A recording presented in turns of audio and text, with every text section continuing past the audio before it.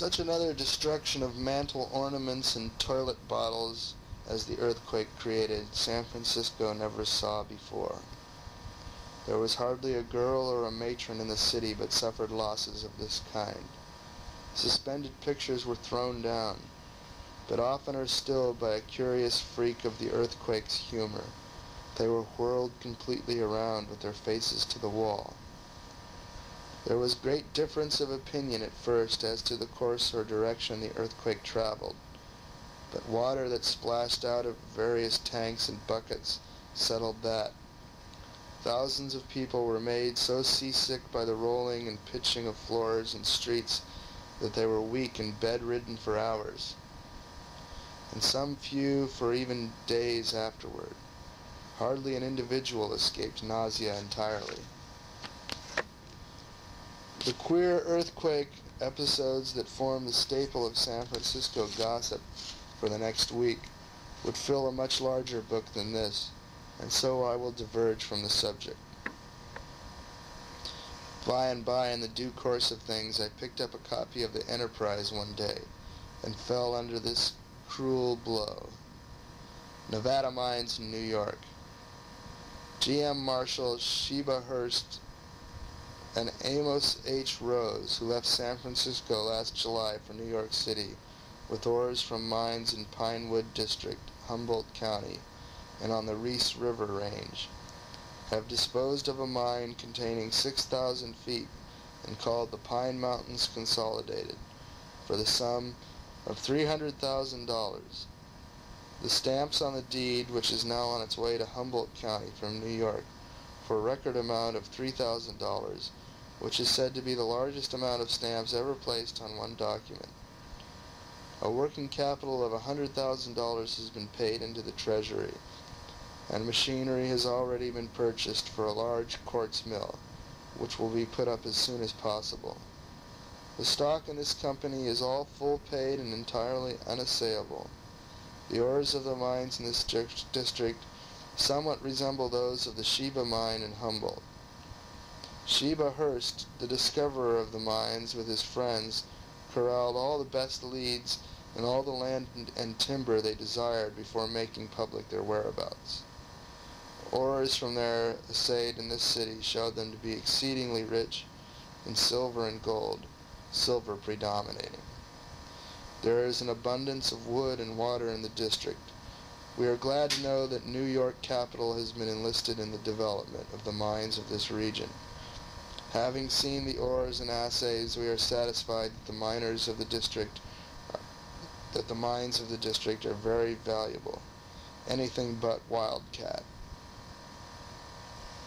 Once more, native imbecility had carried the day, and I had lost $1 million. It was the blind lead over again. Let us not dwell on this miserable matter. If I were inventing these things, I could be wonderfully humorous over them, but they are too true to be talked of with hearty levity, even at this distant day.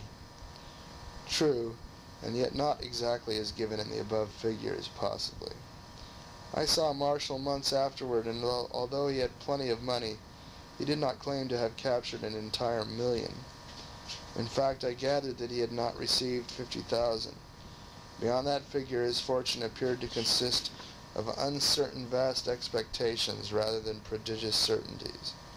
However, when the above item appeared in print, I put full faith in it, and incontinently wilted and went to seed under it. Suffice it that I so lost heart, and so yielded myself up to repinings and sighings and foolish regrets, that I neglected my duties and became about worthless as a reporter for a brisk newspaper. And at last one of the proprietors took me aside with a charity I still remember with considerable respect, and gave me an opportunity to resign my berth, and so save myself the disgrace of a dismissal. Chapter 59. Poor again. Slinking as a business. A model collector. Misery loves company. Comparing notes for comfort. A streak of luck.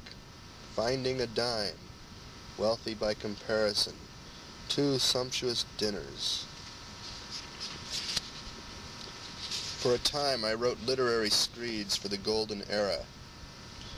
C.H. Webb had established a very excellent literary weekly called The Californian. But high merit was no guarantee of success. It languished, and he sold out to 3 printers, and Bret Harte became editor at $20 a week, and I was employed to contribute an article a week at $12. But the journal still languished, and the printers sold out to Captain Ogden, a rich man and a pleasant gentleman, who chose to amuse himself with such an expensive luxury without much caring about the cost of it. When he grew tired of the novelty, he resold to the printers. The paper presently died a peaceful death, and I was out of work again. I would not mention these things but for the fact that they so aptly illustrate the ups and downs that characterize life on the Pacific coast. A man could hardly stumble into such a variety of queer vicissitudes in any other country. For 2 months my sole occupation was avoiding acquaintances, for during that time I did not earn a penny, or buy an article of any kind, or pay my board. I became very adept at slinking. I slunk from back street to back street. I slunk away from approaching faces that looked familiar. I slunk to my meals, ate them humbly and with a mute apology for every mouthful I robbed my generous landlady of. And at midnight, after wanderings that were but slinkings away from cheerfulness and light, I slunk into my bed. I felt meaner and lowlier and more despicable than the worms. During all this time I had but 1 piece of money, a silver 10-cent piece, and I held to it and would not spend it on any account, lest the consciousness coming strong upon me that I was entirely penniless might suggest suicide. I had pawned everything but the clothes I had on, so I clung to my dime desperately till it was smooth with handling. However, I am forgetting. I did have one other occupation besides that of slinking. It was the entertaining of a collector, and being entertained by him, who had in his hands the Virginia's banker's bill for the $46 which I had loaned to my schoolmate, the prodigal. This man used to call regularly once a week and dun me, and sometimes oftener. He did it from sheer force of habit, for he knew he could get nothing. He could get out his bill, calculate the interest for me at 5% a month, and show me clearly that there was no attempt at fraud in it, and no mistakes, and then plead and argue and dun with all his might for any sum, any little trifle, even $1, even $half, on account. This, then, his duty was accomplished and his conscience free. He immediately dropped the subject there always, got out a couple of cigars, and divided, put his feet in the window, and then we would have a long, luxurious talk about everything and everybody, and he would furnish me with a world of curious dunning adventures out of the ample store in his memory. By and by he would clap his hat on his head, shake hands, and say briskly, "Well, business is business. Can't stay with you always," and was off in a second. The idea of pining for a dun! And yet I used to long for him to come, and would get as uneasy as any mother if the day went by without his visit, when I was expecting him. But he never collected that bill, or at least not any part of it, at last, nor any part of it. I lived to pay it to the banker myself. Misery loves company. Now and then at night, in out-of-the-way, dimly lighted places, I found myself happening on another child of misfortune. He looked so seedy and forlorn, so homeless and friendless and forsaken, that I yearned toward him as a brother. I wanted to claim kinship with him and go about and enjoy our wretchedness together. The drawing toward each other must have been mutual. At any rate, we got to falling together oftener, though still seemingly by accident, and although we did not speak or evince any recognition, I think the dull anxiety passed out of both of us when we saw each other, and then for several hours we would idle along contentedly, wide apart, and glancing furtively in at homelights and fireside gatherings, out of the night shadows, and very much enjoying our dumb companionship. Finally we spoke, and were inseparable after that, for our woes were identical almost. He had been a reporter too, and lost his berth, and this was his experience, as nearly as I can collect it. After losing his berth, he had gone down, down, down, with never a halt, from a boarding house on Russian Hill to a boarding house in Kearney Street, from thence to DuPont, from thence to a low sailor den, and from thence to lodgings and goods boxes and empty hogsheads near the wharves. Then for a while he had gained a meager living by sewing up bursted sacks of grain on the piers. When that failed, he had found food here, and there as chance threw it in his way. He had ceased to show his face in daylight now, for a reporter knows everybody, rich and poor, high and low, and cannot well avoid familiar faces in the broad light of day. This mendicant, Blucher, I call him for convenience, was a splendid creature. He was full of hope, pluck, and philosophy. He was well read and a man of cultivated taste. He had a bright wit and was a master of satire. His kindliness and his generous spirit made him royal in my eyes, and changed his curbstone seat to a throne, and his damaged hat to a crown. He had an adventure once which sticks fast in my memory as the most pleasantly grotesque that ever touched my sympathies. He had been without a penny for 2 months. He had shirked about obscure streets, among friendly dim lights, till the thing had become second nature to him. But at last he was driven abroad in daylight. The cause was sufficient. He had not tasted food for 48 hours, and he could not endure the misery of his hunger in idle hiding.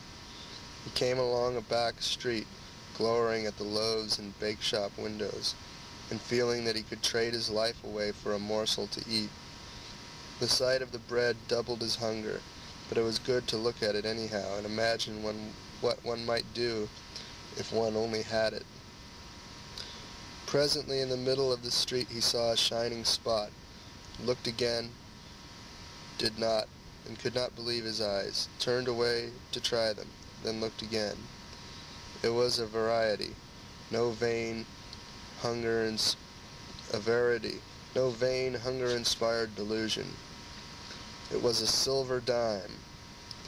He snatched it, gloated over it, doubled it, bit it, found it genuine, choked his heart down, and smothered a hallelujah. Then he looked around, saw that nobody was looking at him, threw the dime down where it was before, walked away a few steps, and approached again, pretending he did not know it was there, so that he could re-enjoy the luxury of finding it. He walked around it, viewing it from different points, then sauntered about with his hands in his pockets, looking up at the signs and now and then glancing at it and feeling the old thrill again. Finally he took it up and went away, fondling it in his pocket. He idled through unfrequented streets, stopping in doorways and corners to take it out and look at it. By and by he went home to his lodgings, an empty Queensware hogshead, and employed himself till night trying to make up his mind what to buy with it. But it was hard to do. To get the most for it was the idea. He knew that at the miner's restaurant he could get a plate of beans and a piece of bread for 10 cents, or a fish ball and some few trifles, but they gave no bread with one fish ball there. At French Pete's he could get a veal cutlet, plain, and some radishes and bread for 10 cents, or a cup of coffee, a pint at least, and a slice of bread.